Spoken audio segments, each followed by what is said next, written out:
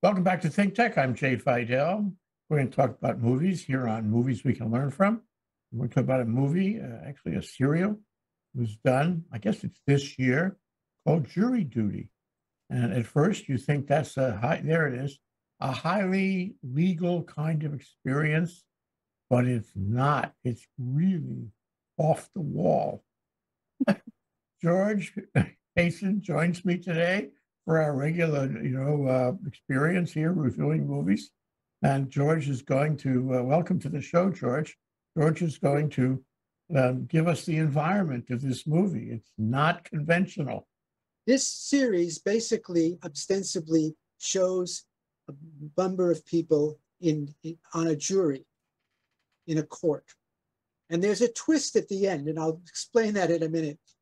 And it's basically comedic because some of the things that go on are just absolutely hilarious. You'll be rolling in your chair, right?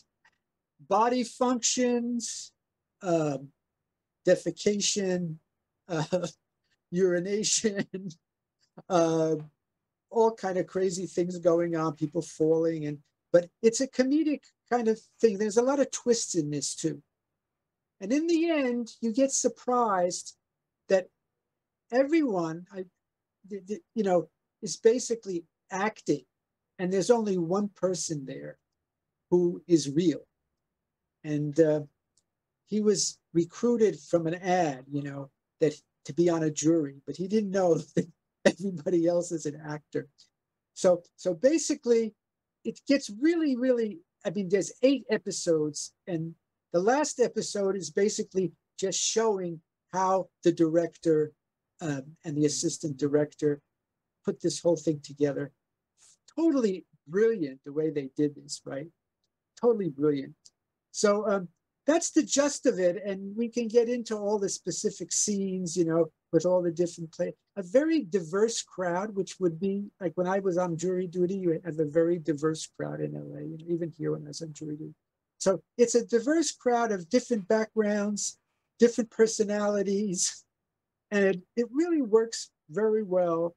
And I really enjoyed this series. It's just, so many times I fell out of my chair. So I'll let Jay take over and get into some of the specifics, and then I'll get back and maybe add some things to what Jay has to say. I had the same experience, George. I was cracking up. My wife thought I was really losing it because this was so funny, and it was lots of nuance. You had to watch it to catch the strange kind of humor they had. Let me give you my reactions. Okay, number one is, they put an ad in the paper, and they got 2,500 responses to join the jury, but they only selected this one guy, and he had no clue that everybody else was an actor, including the judge, and he had no idea that in the next room, beside the quote courtroom in this courthouse building, there were like 50 technicians who had planted cameras everywhere, and they made a movie out of every one of these camera shots, and then all the computers and the cameras and the high tech, and they were cracking up because they were enjoying it as much as you enjoyed it and I enjoyed it. So it was kind of a cinema real kind of thing, and I kept thinking of Emile Zola, who in the 19th century he wrote the Human Experiment kind of books, and he would take a character and put the character in a completely untenable situation, and then he would play with the character and see how the character reacted. And that's what this was. Somebody must have read Emile Zola in order to conceive of this. They spent a lot of money on this. They had a lot of people, and they did a lot. It was really like a high production movie, but it wasn't. It was all in the courtroom and in the jury waiting room and a deliberation room and so forth. To go a little further with it, this guy became the he became the foreman of the jury, and it was flawed in that sense because the foreman of the jury is generally chosen by the members of the jury. But they needed to have this guy, tall, howy guy. You recall his name? Is Ronald Gladden. what is it? His real name is Ronald Gladden. Well, it was his real name, and it was his name in the movie. It was his name on the credits. It's really anyway. So he was like the target of all this, and he was the Emile Zola character. They were changing things. They were setting him up on a million kind of subtle, practical jokes. And the actors who played the other jurors and the witnesses and the parties and the lawyers were really good, but they were all completely kooky. The whole thing was kooky, and this poor guy Ron, he had a lot of experience as a juror, so he didn't know what to expect. He didn't know that judges do not select four men or four women of the jury. It's the jury selects them. But the judge really, the director really had to get Ron appointed as foreman because that was part of the way they were doing this. So they sort of stretched it, and they complimented him on the way he ordered lunch for the other members of the jury. They said, "You did such a really good job. The judge has decided to appoint you as the foreman of the jury." It was so absurd. And the people on the jury, you're right. I mean, they were completely off the wall. But it was a slice of Americana. You know, this was in Los Angeles, and it was a very diverse group. I mean, no two of them were like each other. They all came from different backgrounds. They all played different roles. They were all as kooky as could be. And they were actors, and they could do it. It made you want to be there too. It made you want to try your acting skills and see if you could fool poor Ron into believing you were a legitimate juror. But some of the gags they did, and he had no idea. He was like swinging from pillar to post, trying to figure out what these people were doing, and thinking, "Hey, wait, this is a jury. It's very serious." But it wasn't serious at all. And so what you get is, in case you have never been on the inside of a jury or the deliberations by a jury, and you thought that it was serious, this movie kind of fakes you out. What it tells you is, no, it's just ordinary people doing ordinary things. They're all a little crazy, and you know, that's the way it works in this American system of justice. And you know, in a funny way, it was the rule of law. It was the jury system, and everyone played a role consistent with that. What I mean is they all respected the system. They respected the judge. They respected each other, even though they were very, very, very diverse in their way of thinking and doing things and reacting. So I thought there were a lot of lessons in this. That's why I suggested it to you. And the lessons about the jury, about the court system, about humanity, about Los Angeles, about how people treat each other. It was really a kind of introspective, examination of how people conduct themselves in this Emile Zola-esque kind of world. I really enjoyed it from pillar to post, from the beginning to the end. And let's not talk about the final episode until we get to the end of our discussion. That knocked your socks off, is what happened in that one. But some of the bizarre things. For example, this very kooky, geeky guy, the short fellow with the red hair, he comes in with this pair of crutches, which are somehow attached to his okole, and when he wants to sit down, he sits down on crutches, and these people are tested with. What kind of absurdity is this? He can walk. He doesn't need the crutches. They help him sit. And he explains to everybody why he needs them, but it's not an explanation at all. So you say, they're very kind to him. They don't dump on him. They treat him with respect, even though he's obviously, or at least apparently, out of his mind. And there's a lesson in all of that, don't you think? James Marsden, who's an actor, well-known actor, he plays himself too. And he's playing a role, and he plays that role really good. And he fools Ronald Gladden. He and Ronald Gladden sort of get close, and get to be buddies, right? And the whole thing is at the end, as you said, the last scene is when Ronald Gladden is right in the seventh episode. They at the end of it, they tell him what's going on, and in the eighth episode, as you said, they get into the particulars of that. But I mean, even there was the defecation in the toilet was a prop, It was chocolate. It was chocolate. It's chocolate. I thought it was pretty tacky, though. At the time I was watching this thing, I said, "My God, they're not really doing this." But it was a gag, and everything was a gag. And at the end, you find out that it was a huge piece of chocolate. Exactly. And they had to put a wire to keep it in the. So ridiculous, the whole thing. I mean, but I mean, what was the other show we saw that was a lot of body things that you were laughing about, Jay? There was another one we reviewed where there's a lot of.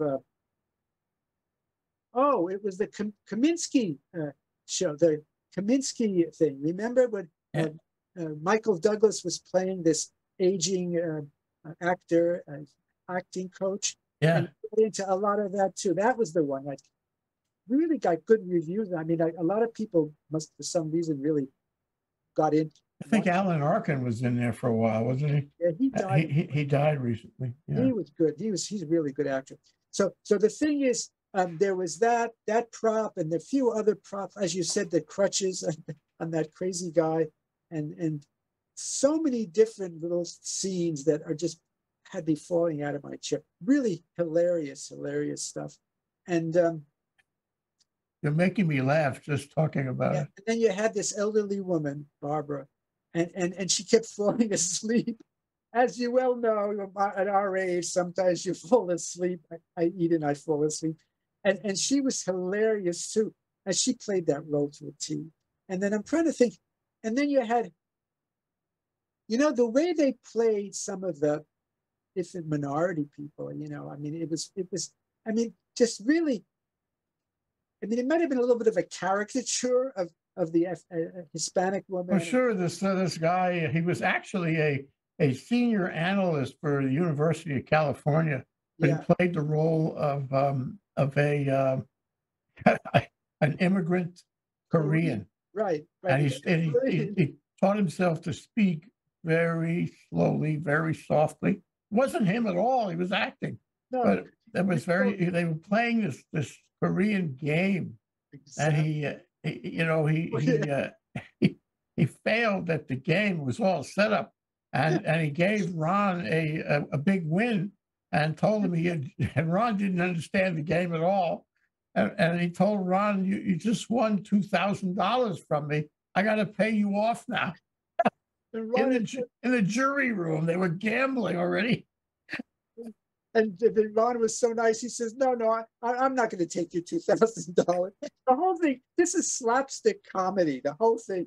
And as you said, that guy, brilliant analyst from the university, I think University of Irvine, California, Irvine. Yeah. He played an immigrant Korean, newly arrived, with language difficulty, which was just a whole act, I mean, it caricatures, So, I mean, the whole thing. I mean, I'm trying to think of some of the other things, who held out at the end. There was one person who held out, one guy, tall guy, white guy. And the reason is because he wasn't telling them his marriage was on the rocks. And he this was like they became friends. And he didn't want to leave the jury because he sort of felt his company. He didn't want to go home. He didn't want to go home. And this is, I mean, he's acting, of course. You have to remember that. Right. He said he didn't want to go home, and his wife was really mean to him, and he wanted to hang out with the boys and girls in the jury for as long as he possibly could because they made him feel good. So he kept saying that the guy was liable, that Trevor, whatever his name was, the long-haired guy. I mean, we didn't get into this. It seems that he collapsed in the factory and urinated on himself and defecated on himself. They get into this right in the first scenes, which is really hilarious, right? And then this Ronald Gladden, pretty sharp. Him and this African American guy who also very sharp. And they were looking around.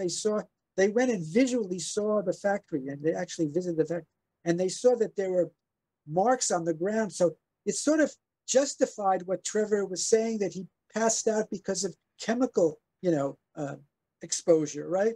So the whole thing, I mean, the whole case was absolutely off the wall. Ridiculous. The jury is trying to understand what the evidence is, and really there was no evidence. They were trying to understand what the claim was, and there was no claim. The plaintiff who played that part, whoever the writer was, tall, thin, American,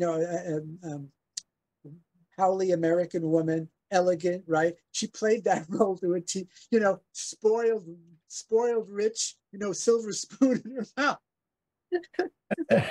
and then the thing is that her attorney was a real attorney, and Trevor, the defendant's attorney, was a real attorney. I mean, these people were actors, but they also had law degrees and had passed the bar and had previously practiced law.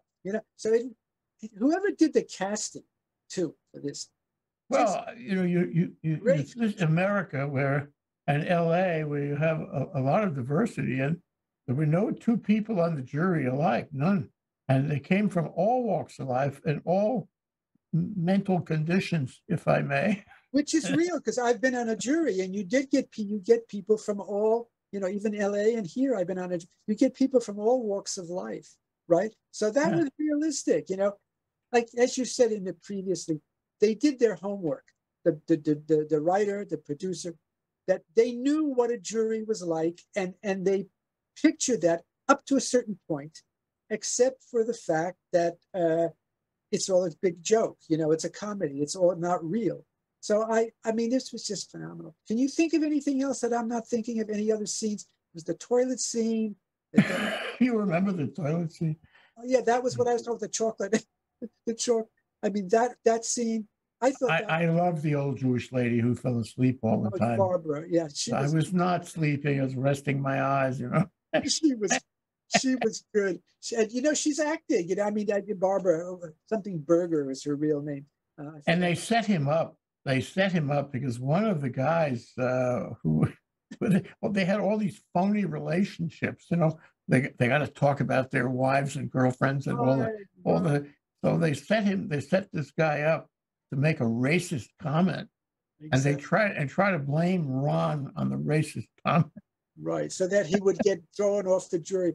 He was a nerdy guy, real tight church, like they usually talk about the church lady. He was the church guy, real, repressed, sexually repressed.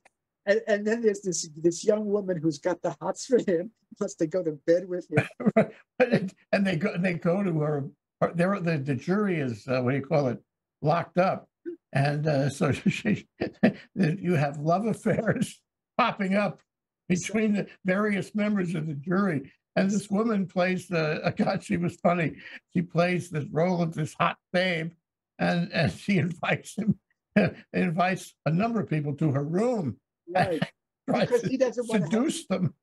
He doesn't want to have sex. So they get on the bed, they put him on top of her, to have sex. And he doesn't want to have sex. So they're jumping on the bed. I think it was Ron and someone else. Oh, and James Marsden to sort of get him to have intercourse with this woman, have sex with him.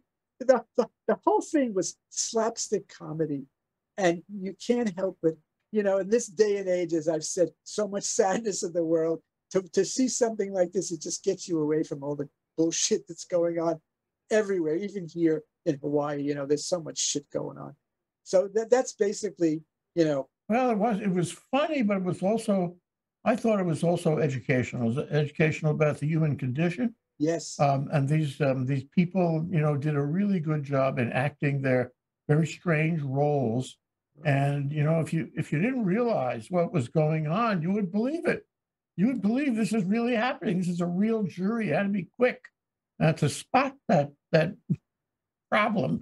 But it does show, Jay, the operation of a jury. And that judge, he played the role. Oh, he was fabulous. He was so he's an attorney too. He was a, you know, was a retired attorney. So he knows exactly. I mean, it was so real. I mean, he really, I mean, you would not think if you ever saw him that he wasn't a judge. And for Ronald, that was good because the judge is the most important person. And then the bailiff, that heavy set black. Yeah, yeah. She was terrific. Terrific. I mean, they casted this. They went out for these meals because the jury was locked up. You know, they wound up with going out for these meals, and they have to have an inspection of the factory, which was completely useless. Is that real? Is that real? Does that go on in real? I mean, Jay, you're an attorney, right? Does that go on in real life? Oh, it happens. It could happen. Out to eat. What exactly was, you know, were they snooping around in a factory completely unsupervised? I don't think that would happen. And then they wind up in this restaurant bar affair on the way back from the factory and get good and drunk, all of them. Exactly, when he gets drunk, right? Oh my God, yeah. Anyway, let's go to the bottom line. The final part of this movie is such a revelation. It came as a surprise to me. I didn't realize what was going on. I suspected there was something fishy about what was happening here. But at the very end, he is the foreman. He rules in favor of this long-haired, greasy-looking defendant, he's a real loser. Okay, he rules in favor, and he causes the jury to go unanimous on that decision. He stands up and announces it to the judge. The judge says, "You know, can you bring your jury verdict form over? I would like you to be right here next to me. Just have a seat, Ron." And then the judge, who is so good, explains to him that, you know, I told you at the outset that this is my last trial. But what I didn't mention is it's also my first trial. And in fact, it isn't a trial. It isn't a court. This isn't a real jury. All the people around, you know, there's like 20, 25 people in the courtroom when you add them all up. All these people, they're all actors, Ron. And Ron is having a conniption. What? What did you say to me? And finally, at the very end, he says, you know, you did a good job. You showed kindness and consideration. You were sympathetic to all the people around you. You used your analytical skills to understand the, quote, evidence that you were seeing. You found things that other people didn't find. You did a great job on the jury. And you know, you made this work. And we are so happy that we recruited you for this. And for this, we're going to award you $100,000. And the guy almost fainted. He had no idea that it was phony, but worse than that, he had no idea that they were going to give him money. And he was so good-natured. I mean, even when he was shocked, every time something happened, even at this end, he was very good-natured. And that's why they picked him, you know, because they could check that was his personality, that he's really very flexible, good-natured person. So yeah, so that was the eighth. And then they showed, as you said, the other room with all the technicians and what was going on. And just, well, there must have been 12 or 14 technicians in the more. The room was full and all kinds of high-tech equipment. And they had hidden cameras everywhere. So the result is that when they put this movie together, they were taking shots from every angle you could imagine. And he knew they were going to make a documentary, but he had no idea how many cameras were involved and how sophisticated this all was. And it's similar to other reviews we've done where they actually show how the movie is made. This eighth episode shows basically all the behind the scenes things that where movies are made, you know, because when I was doing movies for Coppola, Francis Ford Coppola, you would actually see all the way the camera, the director, you know, with his camera, and then the the other people, on staff and stuff. So you get to learn. Really a learning experience, Jay. This was a learning experience. Well, it was also a technology experience because they were putting cameras everywhere. The cameras in the corner of the ceiling, cameras, behind what appeared to be a bookcase, cameras, and every time there was a piece of glass, there was a camera behind it. And the shooting was very good. The quality, production quality was very good. He had no idea. We had no idea how much effort they put into it. And I say they spent a lot of money. They had a lot of people, a lot of thoughtful, comedy preparation for it. So the question I ask you is, a jury and a legal proceeding, we are so fascinated with that. Look what happens with Trump, for example. Everybody's interested in, and the press doesn't give us a break. They're talking about it all day and all night about, the law and the jury and the prosecutor. I mean, we're all taking a PhD in jury process, and maybe that's why, or one of the reasons why it was so funny. But what I'm asking you though is this kind of secret camera thing. Is it going to happen again? Would it happen in another context? Could somebody make a movie like this with hidden cameras again? I mean, it was always appealing to me as a kid when I saw, there was a show about the hidden camera, and I don't know if you remember Alan Funt, Candid Camera, and it was really funny, and I always watched it. I don't want to tell you some of my memories about the funny stories, but it was really interesting to see human nature play out. In fact, I'm going to tell you one story. So it's a mailbox. It's the most famous of all Alan Funt's Candid Camera segments. There's a mailbox on a street corner in a crowded city, maybe New York. And this guy's walking past the mailbox, and the mailbox calls out to him, "Excuse me, sir. Sir, could you come over? I need to talk to you." And the guy turns around. There's nobody there. It's the mailbox. The mailbox is talking to him. So he goes over. He's curious. The mailbox says, "We're having a test here, and we just want to see if, the people like to have talking mailboxes. What do you think? Do you like this?" I says, "Yeah, this is really interesting." And the mailbox says, "You see that woman over there, the one in the blue coat? I wonder, could you get her to come over here too? Because I'd like to talk to her and see if she feels the same way you do." So the guy goes, down the other side of the sidewalk, and he grabs this woman in the blue coat, and he brings the woman over to the mailbox. And he says, "The mailbox wants to talk to you." Silence. Crickets. Not a sound. Oh, God. So she thought he was absolutely crazy. Right? So good. I mean, I watched that show all the time when it was on, and as a kid too. And I love that show. It was, some of the reality TV that you have now is somewhat similar. They're actually filming real life, and it's not acting. It just, of course, some of it is staged. Kardashians craziness, but I mean, it's staged, but it's the reality of life of what.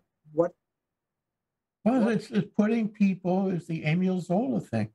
It's putting people in strange and sometimes very stressful situations, and how they react. The nature of the candid nature, like Candid Camera of human, nature, psychology, and that's what this was about.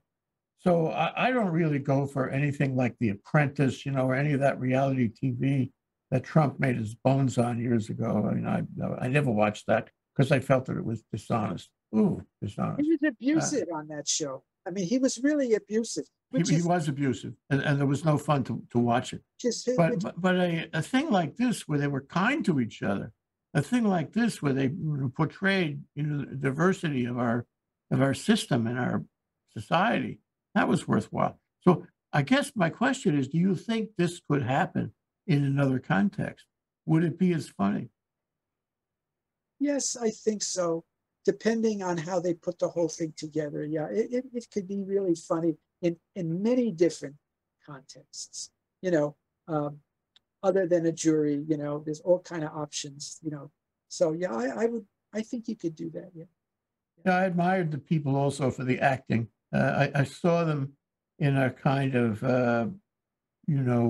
impromptu acting experience, and they were all bouncing off each other. And you said, "Gee, you got to have a lot of talent to be able to do that, to react to, changing circumstances and unpredictable things happening all around them." So it was an interesting view of acting and how people can do well at it.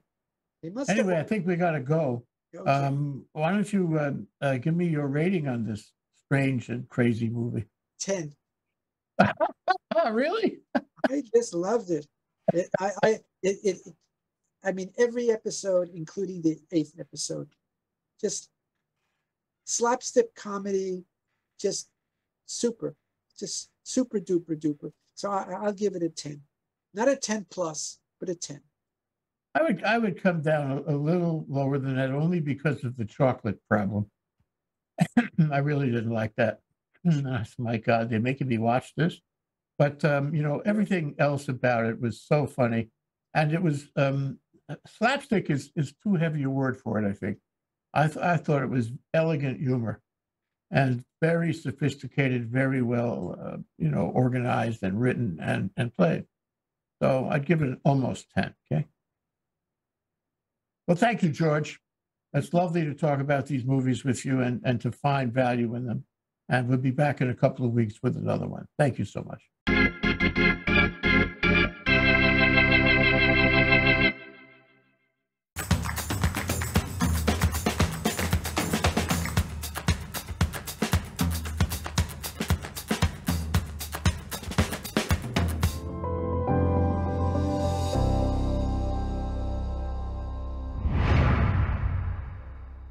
Thank you so much for watching ThinkTech Hawaii. If you like what we do, please click the like and subscribe button on YouTube. You can also follow us on Facebook, Instagram, and LinkedIn. Check out our website, thinktechhawaii.com. Mahalo.